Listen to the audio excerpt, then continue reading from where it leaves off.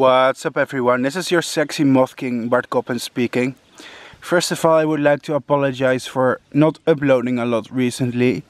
To be honest, I'm running a little bit out of content.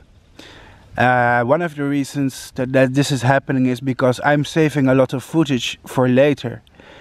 In October, I'm going to release some very big projects on this YouTube channel, including documentaries and more. I've worked really hard on them.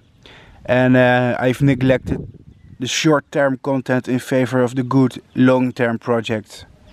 Anyway, today I'm back with a special rearing. This caterpillar is almost fully grown, and it's one of the smaller silk moths of North America. It's the Anisota virgiensis.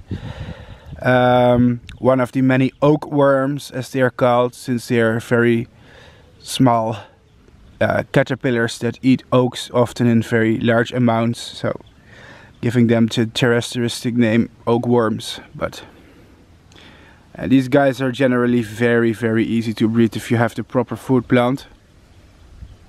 Very small too, that's convenient, they don't eat a lot. Here you can see some oak leaf, and the Anisotas are just stripping it away. Can you see it?